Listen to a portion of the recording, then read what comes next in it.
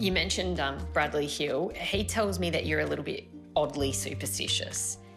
Tell me about not being the last one off the back of the bus on interstate trips. Is he making stuff up? Nah, I hate it. I remember I was saying to Michael Johnson probably about 6, 7 years ago that I don't want to be the last off the bus. I think I might have had a rotten egg thing, or what is it? No, I think I might have had a crap game when I was last off the bus. Maybe, or I must have dreamt it or something, but... And I remember the other week, Collingwood game, Brad was being an idiot like he usually does. As I went to get off, he stood in front of me and he sort of just tried to run off the bus, and I grabbed him by the back of the bag. I said, "You're not going nowhere, I'm getting off first." And he goes, "No, I'm getting off." And I was like, "Brad, I can't be the last, you know this." I got angry and he said, "All right, we'll go." So then I quickly got off the bus and I try to make up with him, and he got a little bit sooky with me, but... The boys say you give it, but you can't take it. Yeah. Yeah, I can't take it.